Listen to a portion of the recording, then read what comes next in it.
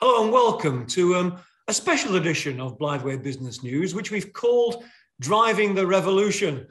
Revolution with a large EV. You can see what we did there. We're being joined today in a couple of days' time for episode 2 by a group of mining executives who are either producing or developing the metals and minerals which are being used for the EV revolution. I'm going to go to the panel now and just ask them each to introduce themselves and kind of start with you, Nigel. Nigel Robinson. Hello, my name is Nigel Robinson. I'm the Chief Executive Officer of Central Asia Metals, and we're listed on the London Stock Exchange AIM market. We produce copper in Kazakhstan and also lead and zinc in North Macedonia. And now can I go to Tim Harrison, please? Hi, my name is Tim Harrison. I'm the Managing Director of Ionic Rare Earths. We're an Australian listed company. We're developing a rare earth project in Uganda. Anne Oxley. Hello, I'm Anne Oxley. I'm a co-founder and the technical director of Brazilian Nickel. And we pretty much do what it says on the can, but we have a nickel project in Brazil, which we are in construction with at the moment. And talking of doing what it says on the can I now come to Jeremy Wrathall? Jeremy. I was going to say, absolutely, it does what it says on the tin with us too. So my name's Jeremy Wrathall. I'm the founder and CEO of Cornish Lithium, a company exploring for lithium in Cornwall from brine sources and hard rock sources. Thank you all and welcome to the show. I'm going to start with what many may see, certainly in the UK and Europe, as an ironic question as we sit here with petrol shortages bringing the country to a bit of not quite a standstill. But look, we are seeing an increase in demand for the metals, the materials required for the green revolution, for electric vehicles. Why are we seeing that? What is really behind it? Can I start with you, Anne? What's your view? Well, I think as the world is beginning to decarbonize, we need all these metals for the green revolution. Whether we're looking at renewable energy or the batteries themselves for lithium-ion batteries for electric vehicles. Somebody sent me some information just the other day that at the moment there's apparently that just in Europe there's 1,000 gigawatt hours of lithium-ion battery manufacturing that is either in construction or planning, and if that was all online, that would require, just from a nickel perspective, around 400,000 tons of nickel. And to put that in some sort of perspective, that's actually over 20% of the total global production in 2020. And that is completely new demand. And that is just in Europe for nickel. So, it is an exceptional circumstance I think we find ourselves in at the moment, unprecedented times for the requirement of these metals if we are to meet, our carbon targets.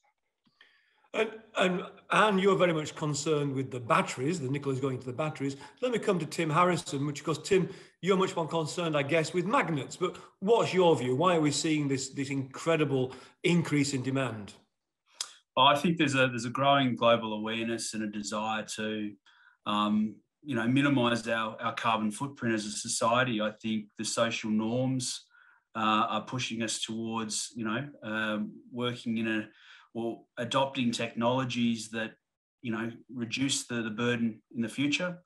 And so with that social norm, the expectation, the growing commitments from governments, stimulus to push us towards being able to electrify fleets globally and to, I suppose, reduce our dependence on carbon, on fossil fuels, move towards an environment where we do have less of an impact on global temperatures. And I think, the expectation is there from across the board that we all do our bit to reduce the impact on the environment. Nigel, let me come to you because you're actually mining copper, lead, zinc. What in your view is driving the demand? Well, yeah, we are, Tim. And one of the key metals in this green revolution that we're talking about is copper. I mean, copper is fundamental to anybody achieving any kind of net zero target that we'll talk about later. But For example, in an electric vehicle itself, you require four times more copper, should I say, than an internal combustion engine. So the change over to electric vehicles is going to see a significant increase, not just in the copper that's required within the vehicle itself, but also the infrastructure that we need to actually support charging vehicles, et cetera, and then the renewable electricity that needs to be transferred over to the various charging points. So obviously a clear increase in demand for copper in the coming future with this transfer over to renewable energies. Substitution is very difficult on copper. So copper has got a great future, we believe, and we're very bullish about the future for copper. But the other two metals that we produce as well, lead and zinc, they've got a future in a sustainable world. I mean, lead is used in lead acid batteries. About 80% of the world's, the production of lead, should I say, is used in lead acid batteries. And even though that's almost seen as a dirty metal in some ways, we move towards these, new technologies and new battery metals. There is still a requirement for lead acid batteries in cars to drive the systems within a car, albeit smaller, but still a demand, so an increasing demand, for lead as we look forward into the future. And finally, zinc is used in galvanization of metals. And therefore, in a sustainable world, you really want to be galvanizing metals. So the metals last longer, stainless steel will last longer if it's galvanized. And as Anne rightly said, we have seen an explosion in the kind of push for build back better, a phrase I don't personally like, I must say, but renewable energy, et cetera. We've seen a major push for that. And I think the conference coming up in Glasgow, COP26 as they're called, it will see a renewed increase in vigor towards the kind of metals we're talking about on this platform. Okay.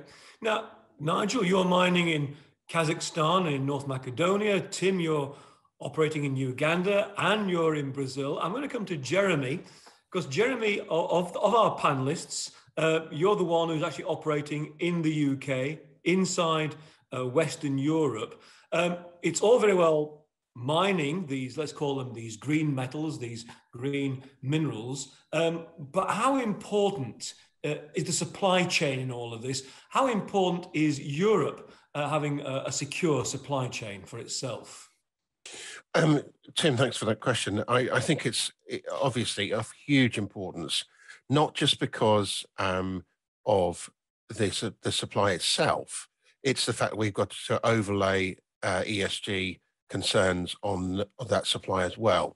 And really, that ESG concerns have only really come in the last, say, 5 years and accelerated to be of even greater concern. Where's the metal coming from? Is it green? What's the associated carbon footprint? And particularly the case in Europe, because if some of these car manufacturers are unable to answer where that material, say the lithium, the nickel, wherever came from, and how it was sourced and how much carbon was associated with it, people simply won't want to buy their cars. So Europe at the moment produces about 12.9, nearly 13 million cars a year. And it is a major industry for Europe. It's one of the second biggest export industry for the UK is automotive industry and exports of cars, but hugely important that we not only source this material ethically, but we actually source it full stop. So we're not reliant on countries like China. China has really thought this through very carefully. They produce 80% of the world's lithium battery chemicals, so refined battery chemicals, and have really tied that up. And obviously, as we get more concerned, sadly, about the trade links with China, we really do have to think about how much we are dependent on that. So at the moment, Europe produces no lithium at all, battery-grade lithium, from raw sources in Europe. And unfortunately, that is a major challenge. The European automotive industry has rapidly moved towards electric vehicles, but really hasn't thought about where these metals are going to come from. I was talking to an automotive industry executive last week. He said to me, but why are you worried? Lithium is an abundant element. And I said, yes, it is. It's probably in my garden, but nobody's in a rush to buy in my garden because it's too low grade. It's really not, is it abundant element? It's where is it economic? And I'm sure that everybody on this panel would agree that it's where can you extract it? Where is it economically extractable? And also, where have you got the social license to actually do it?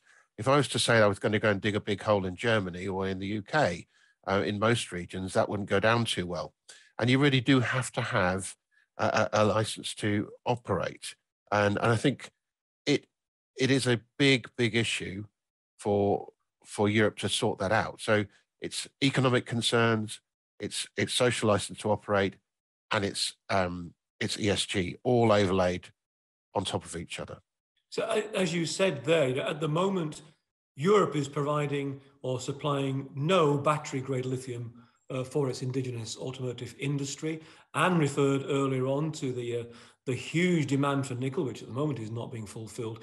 How are the markets for each of these metals, lithium, graphite, rare earth, copper, cobalt? So many of these are, let's call them new metals or newly fashionable metals. How are the markets reacting for this surge in demand and I suppose the imbalance of supply?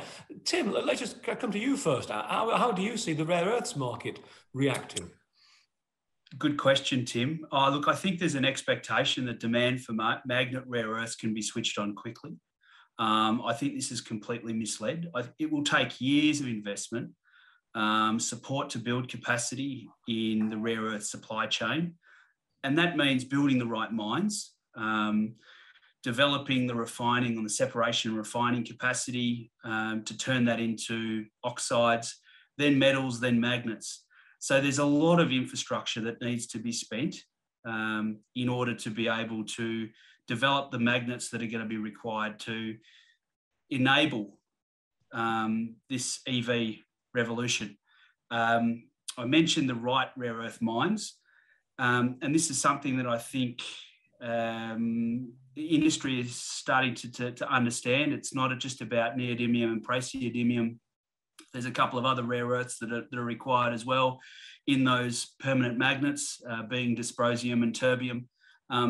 And so now it's really a function of trying to get the right mines into development, support the development of a full supply chain. We saw last week, the European Raw Materials Alliance, they announced a rare earth magnets and motors cluster, and part of the program there, the framework that they want to see to be able to supply the rare earths and the permanent magnets that will be required to effectively, develop the motors for the European market. I think the European market is forecast to be the largest EV market by the end of this decade. So, there's a huge appetite, there's a huge expectation. But in order to produce those rare earths to be able to feed into that, there's got to be a substantial amount of investment in the industry, quick, smart. Jeremy, from your perspective, looking at lithium, are you echoing those thoughts? No, absolutely. I think there is growing concern among the automotive industry, particularly, that they really haven't thought this through. They've thought, yes, we can build electric vehicles. Yes, of course we can. But where is this stuff going to come from? As they realise that actually the metals they need don't grow on trees. It's not simple to develop a mine. As Tim just said, it takes a long time to develop a mine. And really, I think that the government, there's going to need to be more government action. There already is a bit of government action, but probably not enough. That the EU and the US have published lists of critical raw materials, of which lithium and most battery metals are on those lists, which just highlights the concern that governments are now showing. In fact, very recently, the International Energy Authority advised governments to start stockpiling these metals, which is an extraordinary event that we've never seen for many, many decades, where we've just, particularly say the UK has been relied on in imports of everything and have outsourced such things as metals, and thinking about somebody else doing that dirty job.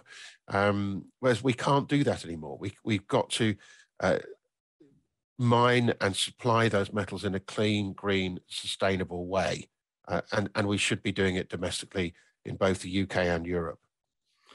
Thank you. Anne, let me come back to you. And how's the nickel market reacting to this supply-demand imbalance? Are you seeing our prices going up? Hopefully from your perspective they are, but what's the situation with nickel?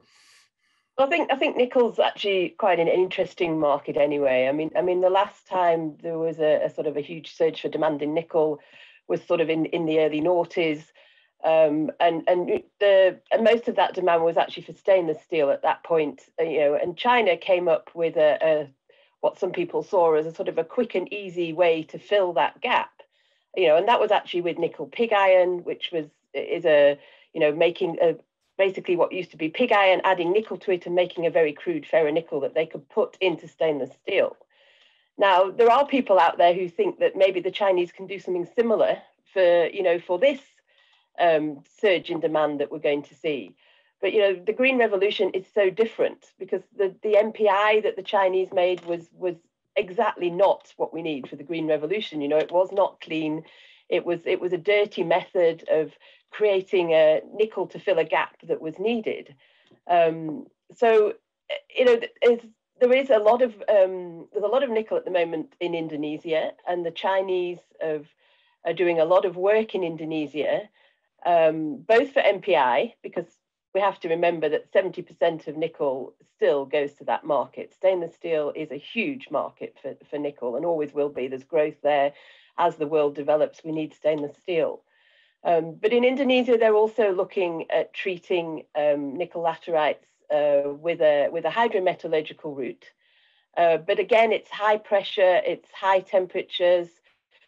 It's not the most environmentally friendly way to treat nickel. And even if all the projects that the Chinese are looking at in Indonesia, we still won't have the supply that we need to meet the demand as we electrify vehicles. It comes back again to what both Jeremy and Tim have said there. When we start to look to the OEMs, the original equipment manufacturers who are building the automobiles, they want to know that the material they're buying is from a sustainable source. I think, we're going to come on to talking about sustainability properly later. But they don't want, people to look at, you can already look at photographs of Indonesia on Google Earth, and islands in Indonesia are a mess because of some of the nickel mining that's going on there. And we don't want to mine nickel that way. It has to be done responsibly. So yes, to answer that there is at the moment, I think the auto manufacturers are realizing that there is going to be a huge shortage for nickel and cobalt. And if they can't just go to China to get it, then the prices, and we're seeing prices at the moment increase quite drastically compared to, I think we've seen prices this year rising, not just for nickel, but for copper and most base metals significantly compared to other years. And from what I'm reading and people I'm discussing it with, analysts feel that, those prices are going to be with us for many years to come. So, but most projects outside of Chinese capital, they need those prices as well to, if you're going to do things in a sustainable, responsible way, then often it costs more money. And therefore, for lots of projects, we're actually slightly different. And again, I'll come on to that when we talk about sustainability. But for lots of projects, they need those higher prices if we're going to get anywhere near the supply that we need to meet the demand for decarbonisation. I guess inevitably in a discussion around electric vehicles and rare earths and lithium, we're going to be talking a lot about China, as we have already. And the four of you have already very politely alluded to the need for greater infrastructure to support the industries. And I suppose we're getting into the realm of geopolitics and whether the private sector alone can actually start to compete with the power of China. So I want to ask, I'm going to come to Tim and Jeremy on this one. Jeremy first, what are the market conditions for entering your sectors? And then, is there funding, is there support available from either the EU or the UK to help companies like yours get off the ground? Jeremy, can I come to you first with that? Sure. The conditions to entry to this market are very, very difficult because to try and source a new source of lithium, in my case, in Europe is very, very hard indeed. There are very few economically viable projects in Europe. We are very lucky in Cornwall because this is a county in the UK with a 4,000-year history of metal production, and we will be building an open pit mine in an existing China clay pit. So it's not going to be a new project really at all. We're going to be lucky enough to have a lot of infrastructure associated with that. But really, it is a very difficult thing to get into, and almost you can count the number of projects in Europe on two hands, on your two fingers, you know, on two hands, really. So I think that what you know, and it's really interesting actually. There's a new series in the FT today, the first article, which says the electric vehicle revolution is fully here. It's one of the big reads. It just shows you how important big journals like the FT are taking this. And one of the series, part 4, will be actually batteries and China's bid to dominate. That addresses what you're saying. China is very determined to dominate this sector and to really build cars, build batteries there, and lock up the full raw material supply. So what that then sets the background for what is becoming an increasingly large global political power struggle. And the UK has got this project called Project Defend, UK government, to really assess the supply chains across everything. Let's not talk about the petrol crisis here again, but, and we need to assess our supply chains very carefully. And I think the lithium, so the UK government is finally starting to think about the lithium shortage and other metals, where are we going to get them from? But I think it's a bit late to the table, and really governments need to gear up. There is some funding available for projects such as ourselves and the Faraday Battery Challenge from the various government sources, but it really needs to be done. And Europe is ahead of the UK, is really pushing funding for electric vehicles very, very hard. And I think that we need to see that come through to the UK as well. So, but to summarize, conditions for entry are tough. Funding and support from governments are very tough to secure, but it is there for those who persevere. Tim, it might be a slightly odd one for you, but sitting down there in Australia, and thank you for joining us today, operating in Uganda, are you aware, or what's your perspective on any available help from the EU or the UK? Oh, certainly. I think there's growing desire to help develop the rare earth supply chain. I think there's funding that's available, but I think there's also a growing understanding of the full requirement. It's not just building the mines, it's building the refining capacity, it's building the metal production capacity, and then it's building the magnet production capacity.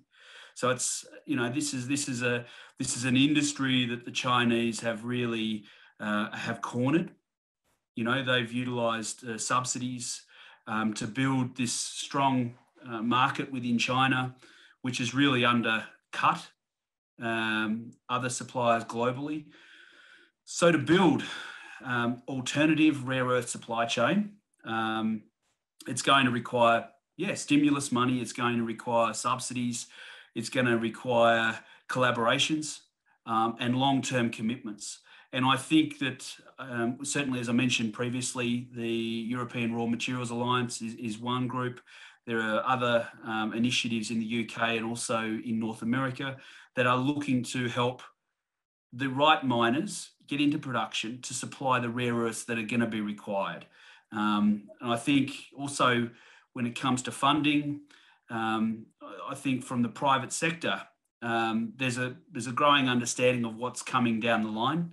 You know, the demand for rare earths is probably, I think there's a figure of about 8-fold increase expected just to supply the EVs, let alone the wind turbines, the offshore wind turbines. So there's huge demand coming for rare earths. The ability to produce that rare earth and the right rare earths is, I think, now what the investment community is trying to understand. They're doing a lot of work trying to understand what are the rare earth projects that they want to get involved in, what are the individual rare earth elements that they want exposure to, and because it's an industry that, you know, a lot of the investment community is not fully up to speed with. It's a little bit more of a bespoke commodity or technology metal. It's taken some groups a little bit longer to get up the knowledge curve. But But I think, you know, as we move closer to the point at which the penny drops, rare earth supply needs a lot of investment. You've got to develop the right projects, and it will require support from governments and government bodies to make sure that the environment is there that encourages the development of the right projects, and to do it in a sustainable manner. There's a wonderful irony. We're talking about government involvement in a program which is entitled rEVolution, but let's perhaps not go there.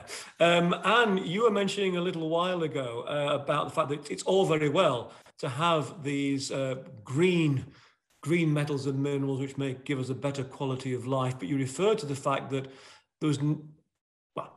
the point of having them was lessened if they were being produced in a non-sustainable way. I want to come to Nigel Robinson as the guy on the panel who's actually there running mines which are producing. And I know, Nigel, you've already produced a couple of environmental, social, governmental, ESG reports looking at sustainability. Mm-hmm.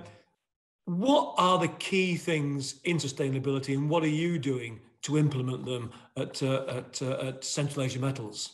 Yeah, I mean, obviously it's a key focus for our investors, all of our stakeholders, really, sustainability. And I guess you have to start from the premise of what do you mean by sustainability? First thing, to be a sustainable business, you have to be a profitable business. That's fundamental, really, because you can't manage without, you know, generating some kind of cash flow for the projects that you want to do. But when we look at sustainability as a company, what we're looking at is how we look after the environment in which we operate, how we look after the communities where we operate, the governance aspect, as Jeremy said before, that's license to operate, which is fundamental to a mining company.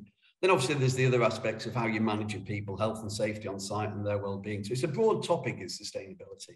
And as you rightly said, Tim, what we've produced over the past couple of years is a couple of sustainability reports. We're now doing it to what's known as GRI standards. And why is that important? I think it's important because it shows the focus that investors and stakeholders around the world want to see from mining companies. It's almost like an annual report, which, as we know, is done to, you know, high standards of being audited, and the numbers themselves are checked and verified. I think in the past, maybe companies have maybe said things about what they're doing on the ground to do with the environment without that kind of detailed analytical rigor, which we've now got a focus on, really, in terms of what are the trends of what you're doing in terms of your usage of water, potentially, any, you know, kind of emissions into the air, in particular greenhouse gas emissions, how you're measuring those and what the trend is, are you improving? So we recognize that probably 2.5 years ago now from a lot of our investors and going to various conferences, that this focus was becoming, you know, very, very large indeed, actually. So we put a lot of effort into it. And I think what a lot of our investors said to us, we know that you do a good job on the ground. We've had what was formerly called CSR director, which is corporate social responsibility, covering those aspects really at the mine in Kounrad since we started producing back in 2012. So we've always had that presence to focus on those things, but now it needs to be more disclosure, more reporting, you know, more in the investors' eyes. So that's why we focused on that. And also, as we move and as we improve and as we set targets for things like greenhouse gas emissions, we're now looking at linking that into executive remuneration. So the executive team themselves are rewarded on how they perform against very specific sustainability targets. So that is a big change over the past 2.5 years. At our sites themselves, I suppose the best example of sustainable mining, I would say, is Kounrad. We produce copper there from waste materials, effectively. These are old dumps that effectively had been mined from an open pit. And what we do is we leach the material there, and through a well-known process in the mining industry known as SXEW, solvent extraction, electrowinning, we've now produced in the past nine years almost $750 million of revenue from what was effectively known as waste. We employ about 330 people. We've paid about $175 million in taxes in Kazakhstan. So that's a very sustainable angle to what we're currently doing in Kazakhstan. And I suppose the last thing really, as a lot of mining companies are looking at now, is how do we reduce our CO2 footprint? How do we, you know, improve our greenhouse gas emissions footprint effectively? And what we're doing there, we're looking at renewable electricity contracts in Macedonia. We've recently signed one from the 1st of July, which will make all of our electricity in Macedonia from a renewable source. So that's 100% improvement in our scope 2 emissions there. And in Kazakhstan itself, which is heavily, you know, fossil fuel dependent as an economy and as a kind of power source, we're looking at building our own solar farm, which might contribute, say, 20 to 25% reduction in our CO2 footprint from the Cunard operation. So, you know, we're doing what we can. We can't claim a net zero target. I don't think we're that kind of company, but certainly what we can do to reduce our greenhouse gas emissions and report on those things, improve the way we use water, how we manage our waste. All these things are things that we're reporting to our shareholders. And I think it's been very well received. And, you know, that's part of this focus on sustainability. Thanks, Nigel. So a profitable miner, making money and doing it in a sustainable way as well. And as you move towards production of Brazilian nickel, what are you thinking about to make your operation sustainable? Yeah, well, obviously I agree a lot with what Nigel was saying there. I mean, it's so important to all stakeholders at the moment, ESG in general. You know, and you know, my husband and I founded Brazilian Nickel, and this has always been very close to our heart. Sustainability, I mean, a lot of people have a view, don't they, on mining, that how can it be sustainable? And in some respects, perhaps that's true, because, you know, the resources in the ground are finite. So ultimately, whatever you build stops. But it's a case of what you are building on the ground is to make that as sustainable as it can be while it's there. So for us, what's always very important is our local community, the social side of sustainability. You know, our local stakeholders are extremely important. Piauí is a very interesting part of Brazil. It's one of the poorest states in Brazil. And so at the moment we're constructing a very small production unit, which is the very first stage of our route to producing around 25,000 tons of nickel a year, which that stage of the project will begin in about 2024. The small project will employ 250 people. You know, and that's very important for a region where there's basically no work. It's subsistence farming. It's you know, we're not in Amazonia. It's a very different part of Brazil. But that side of mining is also very important. I think the social side, and I think something that's you know, as a young company, we can set our targets and our goals as we go along, because we're developing. And that is extremely important. That's going on also in Brazil at the moment. There's an awful lot of organizational development going on, where we're actually setting the targets, then measuring against them, and we will report all of that information to all of our stakeholders as well, just as Nigel is doing that. You know, as a listed company, we're private at the moment, but we still behave in that responsible way to all our stakeholders.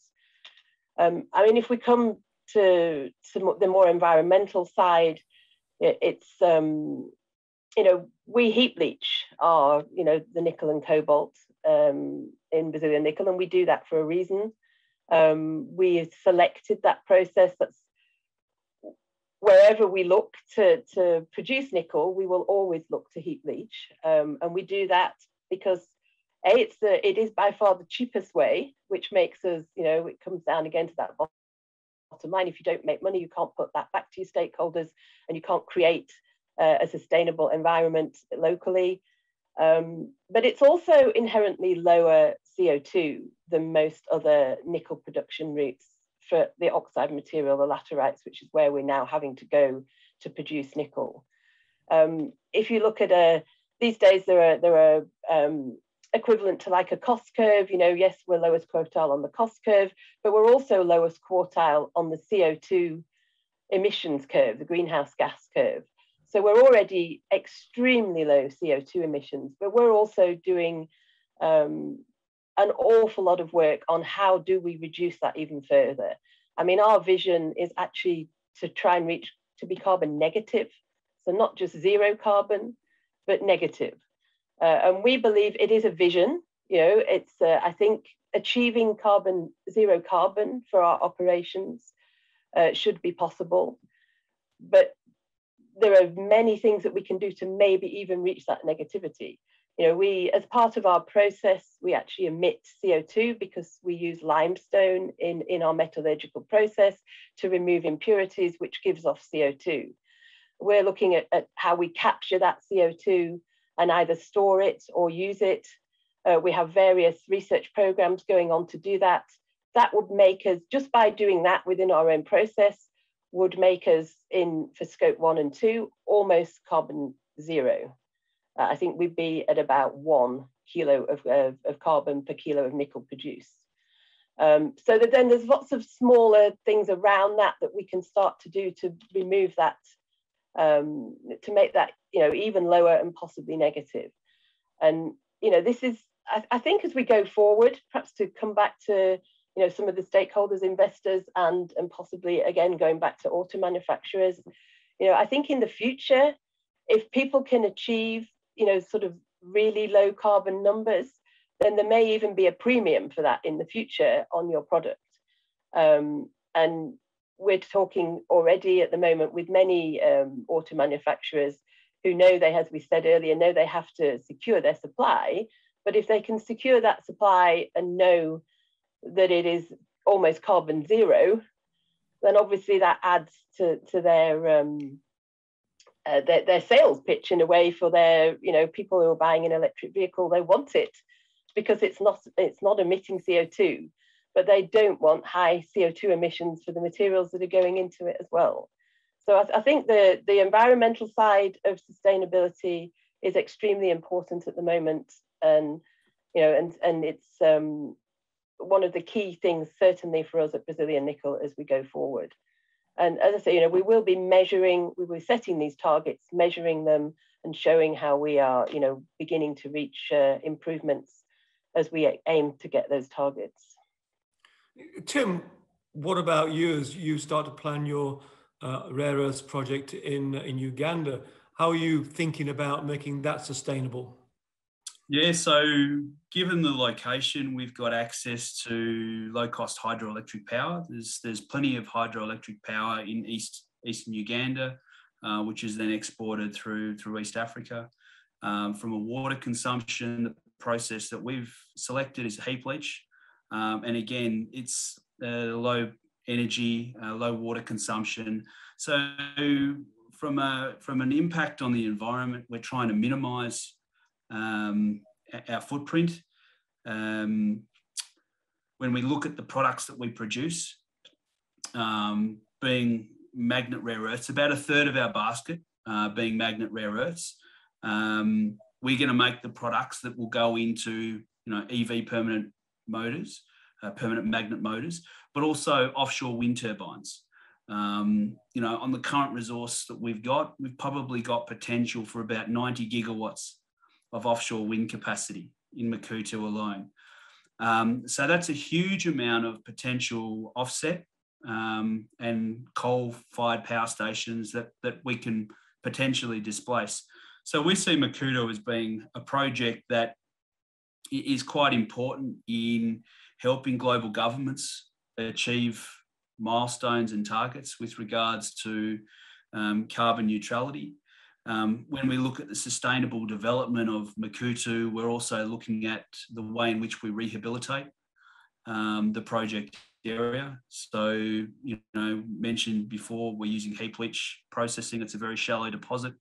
The residues from processing will be put back into the pit and progressively rehabilitated. And we're looking at creating sustainable industries that will be there long after mining has been completed and rehabilitated. So, you know, potentially at Makuto, we've got a multi-generational mine and ambitions to, you know, have extremely good stakeholder engagement, you know, predominantly Ugandan workforce.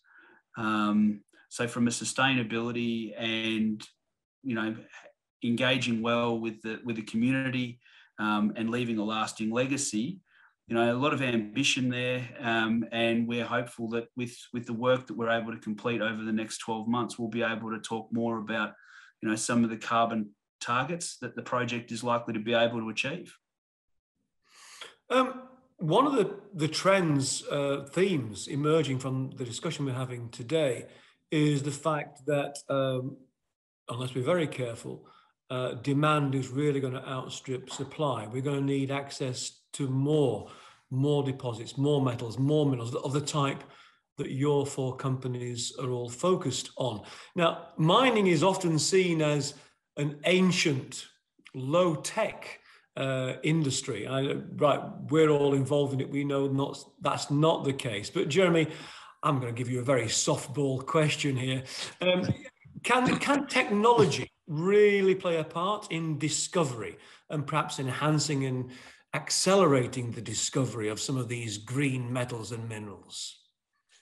Well, Tim, absolutely. And very interestingly, right at the beginning of this presentation, of this panel discussion, mentioned that we are in unprecedented times, and indeed we are. And really that has focused the brains of scientists all around the world to how can we focus on these new discovery of these new metals and also processing these new metals. How can we do that? Until now, there was no imperative. You know, the electric vehicle revolution has created an imperative globally for people to start thinking about this. And what we've seen is technology really stepping up to that.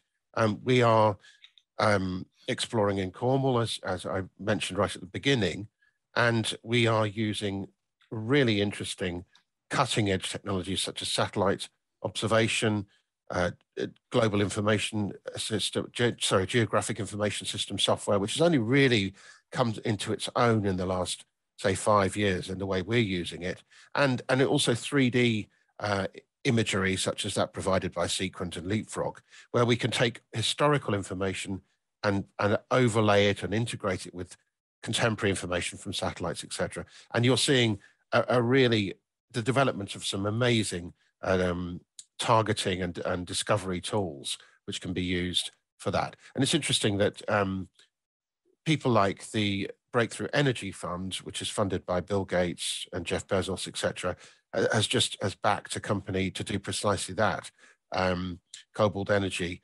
to use AI, to use satellite, to use all sorts of methods to discover new battery materials deposits. And we're doing exactly the same. We're using AI.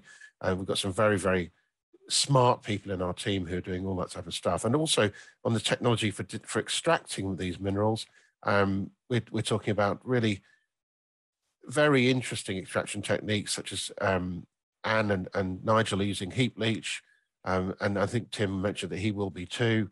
This is sort of technology which was developed a while ago, but is coming into its own and being refined very quickly. We're going to be using what's called direct lithium extraction techniques to extract lithium from our brine. We're also using cutting edge extraction technology for our hard rock process. But really, I call this coincidence. You've got technology coming together at a time of great imperative for the world. And actually, you've also overlaid that with sustainability, responsibility, and all that type of thing. Where it's a coincidence. All these things have come together. We've really got to react, and people are stepping up. We've got some very interesting technology being developed in the UK. We're going to be looking at that for actually increasing the yield out of our brines. It's a very, very exciting time to see that mining is no longer this dirty, almost ancient industry. It's a high-tech, really interesting and exciting sector to be in, and it's great to see so many young people being attracted to that going forward. That's an uplifting note. We've had a wide-ranging discussion today covering green metals. But I want to end with a little quick fire round, if I can. Without the green metals that you're all involved in producing, what would be the impact on the ambitions which we have around the world for achieving net zero economies? How attainable are they really going to be? Quick fire round. Tim Harrison. Impossible.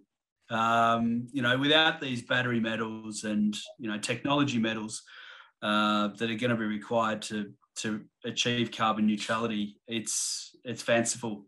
it's fanciful to think that these targets can be reached. So it really is now upon the industry and governments to get cracking, and let's build the capacity.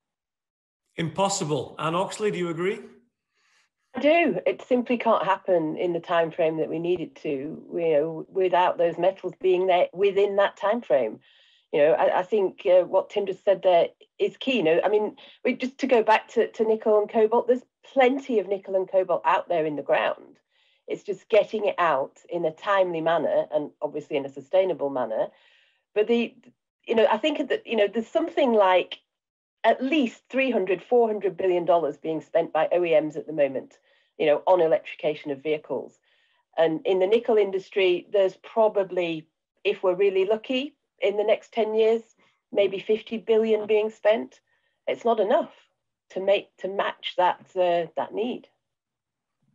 Nigel, what's your view from the copper perspective? You're certainly not going to get dissent from me on that. Impossible, impossible, impossible. I mean, clearly the world needs these metals. I think what's interesting is, lots of countries and lots of big companies now have got these aspirational targets to get to net zero by 2050, 2060, whatever it is. And that's right. That's the direction of travel. I think that provides an impetus for us all to do things slightly better. But as Jeremy was saying there, sadly, the mining industry itself has got this pretty negative perception about mining from, historical incidents maybe, or it's a dirty industry, and therefore the ratings agencies on sustainability, things like MSCI and Sustainalytics, you always start from a very negative perception of mining, so your score is, even if you're doing really well, your score is generally not that great, to be honest with you, which is sad. And I think the world has to recognize that we cannot get to this change that we all want without mining. You just cannot get there without mining the various metals, and there's a whole host of them that we've talked about this morning. So yes, mining can do better. I think some of that perception is justified because of some incidents or whatever. So mining can improve, and clean up its act, so to speak, by doing things more environmentally friendlier, using technology, as Jeremy says, and innovating, looking after communities better, etc. So we can all do things better than that, but yeah, without the mining industry, we will never get to a better world position that we all want to get to for our children, effectively. And sadly, many of the ESG specific funds are pretty resistant to investing in mining, which is a bit ironic when you think about it. That's what they need to invest in, really, to give us the money to innovate and use the technology to get to this greater, greener world that we all want to get to.